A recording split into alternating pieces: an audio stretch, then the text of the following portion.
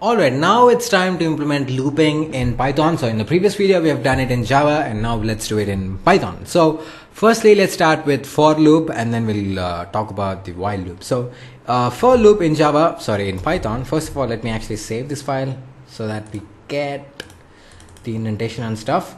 So let me save this as looping.py.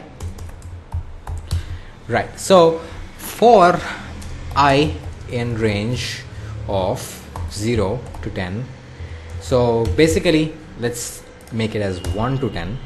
Right, so basically this is how you start a for loop in Python. So you say use the keyword for, and then you say for I in range 1 to 10. So we have already discussed about what this range function is and what it does. So then you do a colon and then indentation. Now everything that you write in this particular indentation will come under this for loop, right? So let's print looping. Right, let's print out looping, and then actually, you know what, let's print out looping for I equal to, and then let's actually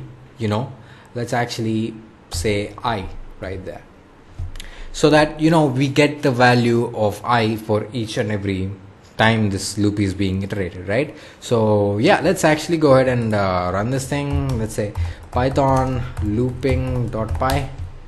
Okay, it says can only concatenate str. So this is basically the error. If you can read here, it says can only concatenate str to str, not integer. So this is an integer data type, and this, as we know, is a string. So it basically says we cannot concatenate an integer to a string. So in order to fix this, you could just say %d. %d is basically a format specifier. So when you actually run the program, this %d will not be printed to the screen. This %d basically is used as a format specifier, which means we are basically telling the computer to print some value in the place of his %d. So what value we want to be printed in this %d, we have to actually define it here. You can say percentage, and then you can define the value which you want to print. I want I to be printed in the place of %d, so I'll say percentage of I. And if you are doing it for string, you have to do %s. If you are doing it for float, you have to do %f. If you are doing it for other data types, it varies for every data type, but for integer it is %d, right? And this is quite a new concept, because we have not spoken about format specifiers until now, but this is a very simple idea basically. So whenever you do a format specifier like this, you are basically telling your computer to print some value in the place of this format specifier, and you define that value by saying percentage followed by the value which you want to print in the place of the format specifier. And also you have to look carefully for the data types. Since I is an integer data type, I'm using %d. If it's a float, I will use %f, right? So yeah, anyways, let's actually go ahead and run this time, and there you go. It says looping. It says looping for actually 9 times. So it is actually executing for 9 times, right? So for I equal to 1, 2, 3, 4, 5, 6, 7, 8, 9.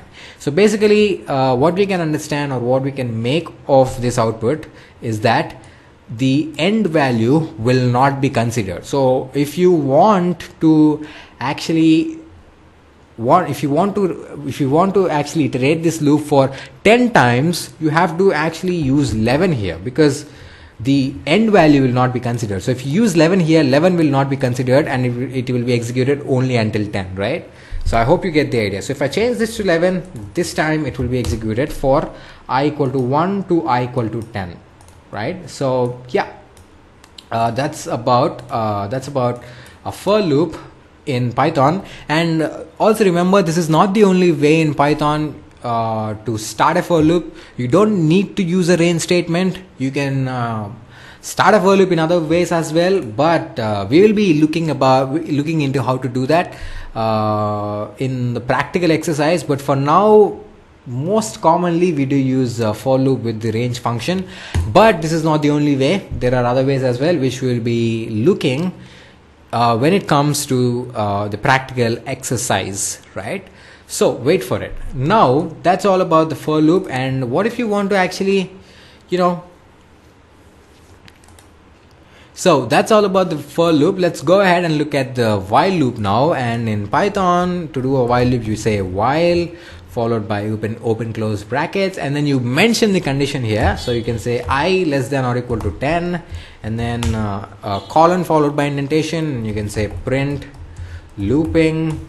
And once again, let's print the value of I as well. So say looping for I equal to mod D, and then you can print mod I right there.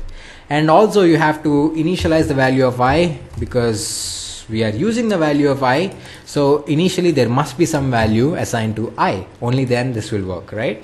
So basically this will be executed for infinite number of times, because as you could see in this while loop, we have a condition, but we are not actually making any changes to this variable I, right? So in order to fix this, you can say I equal to I plus 1. So every time the I value will be incremented by 1. So let's clear the screen and let's run this again, python looping.py, and there you go. It is actually executing for 10 times. And if you just take off this updation statement, if you just don't update the value of I, you can see that it is an infinite loop here, because there is nothing actually is done, or no changes are actually done to the variable I, so it will stay the same forever. So that's why there's an infinite loop right there. So in order to terminate this, once again you can hold Ctrl+C, and that will terminate the program, your Python program. So I guess that's all about looping. There is a lot more you can do with looping in Python and in Java.